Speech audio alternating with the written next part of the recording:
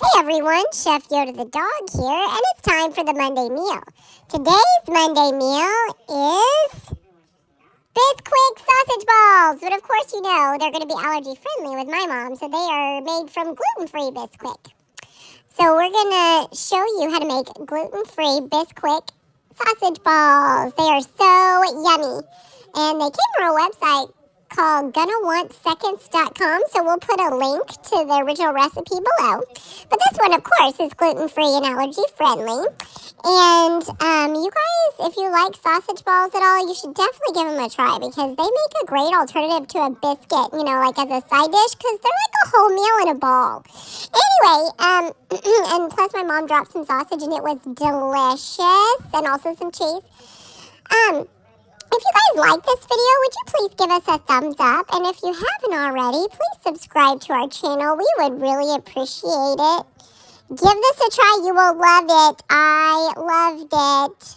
Chef Yoda the dog out. All right, we're making our Bisquick sausage balls. And this time we are using our gluten-free Bisquick to make it allergy-friendly. And so we've got 3 cups of that in there, 3 cups of Bisquick, then 16 ounces of shredded cheddar cheese. We are using our Violife vegan cheddar shreds, non-dairy.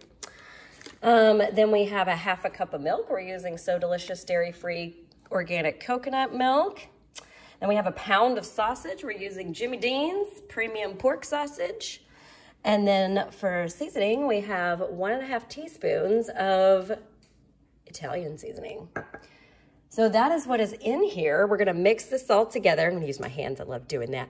We're gonna mix it all together, and then we're going to use a cookie scoop to put it on a greased cookie sheet. Okay, so I mixed it together and it wasn't the right consistency, so I added probably another cup of milk. So just so you know, I also may have had a little bit more than 3 cups of Bisquick in there, but now it's the right consistency. I used a cookie scoop to make these.